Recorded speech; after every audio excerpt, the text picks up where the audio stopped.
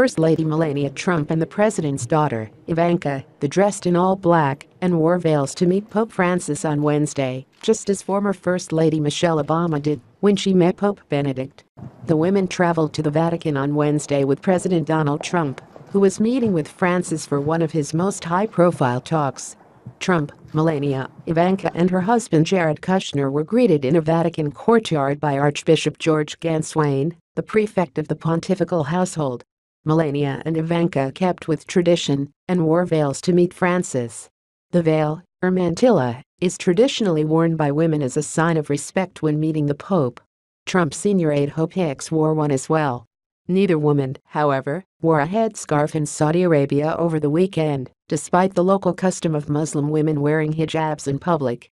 Melania's predecessor Michelle Obama did not cover her head when she accompanied then-President Barack Obama on a condolence visit in January 2015 after the death of King Abdullah.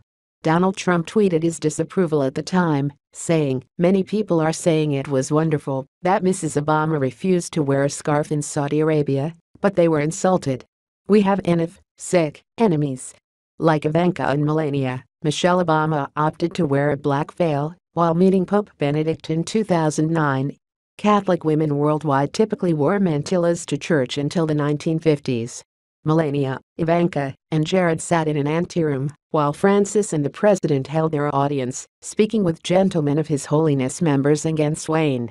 Trump looked uncomfortable as he entered a small elevator taking him to the third floor of the Apostolic Palace, where he was accompanied by Ganswein and other officials along a frescoed corridor to the Pope's private study.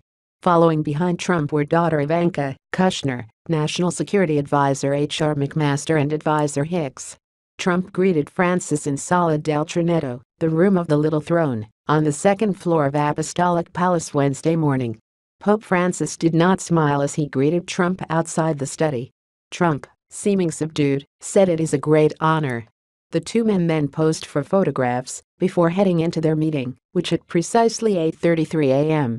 Following their meeting, which lasted for about half an hour, Trump smiled and chatted with Francis after the two warmly shook hands. Francis also shook hands with other members of the president's team, including former bodyguard Keith Schiller and social media director Dan Scavino. As they were leaving the meeting, the Pope joked with First Lady Melania, possibly alluding to the president's big and tall frame. "What do you give him to eat, Potica?" the Pope asked. Potica is a nut-filled cake from the First Lady's home country of Slovenia. Melania did not dispute it, simply laughing and responding Potica. Trump and Pope Francis then exchanged gifts at the Vatican before the president departed. Pope Francis gave the president copies of his three main teaching documents as parting gifts, as he typically does for visiting heads of state. The red leather-bound booklets to some degree define his papacy and priorities. Some of the main themes contained in them contrast sharply with President Donald Trump's policies and campaign promises, particularly concerning approaches to the environment and income inequality. Trump's gift for Francis was wrapped in a big blue box.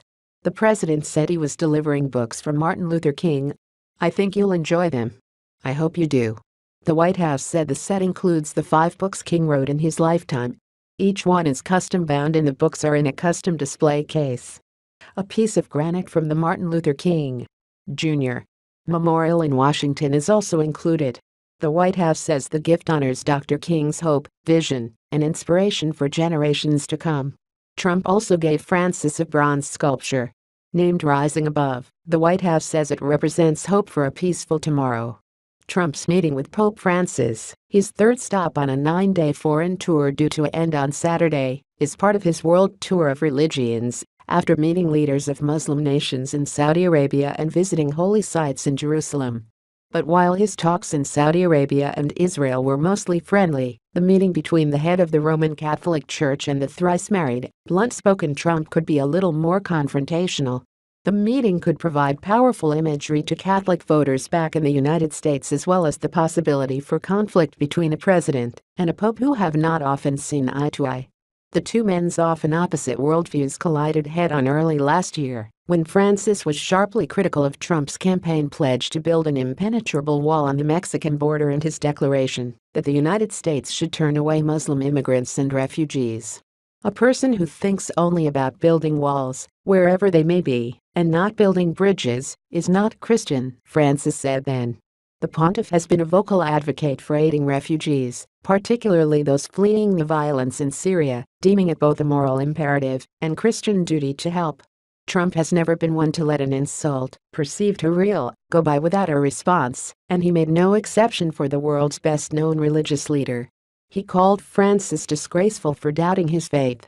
And even the pontiff's congratulatory message sent to mark Trump's inauguration contained a sly reference to their disagreement, as the Pope wrote that he hoped the United States' international stature would continue to be measured above all by its concern for the poor, the outcast and those in need.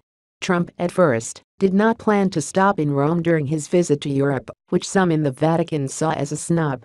When he changed his mind, the Vatican squeezed him in at 8:30 a.m. on a Wednesday morning, an unusual day and an unusually early time.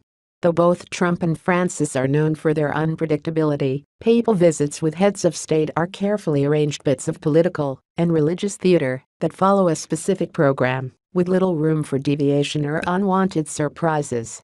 Trump is the 13th president to visit the Vatican, and, as part of his tour, he will view the Sistine Chapel. In recent days, Francis and Trump have been in agreement on a need for Muslim leaders to do more against extremists in their own communities. But there are few other areas where their views align. Francis holds his weekly audience with the general public on Wednesday at 10 a.m. in St. Peter's Square. After the meeting, Trump moves on to Brussels for a NATO summit, followed by the last stop on his trip to a Group of 7 summit in Sicily.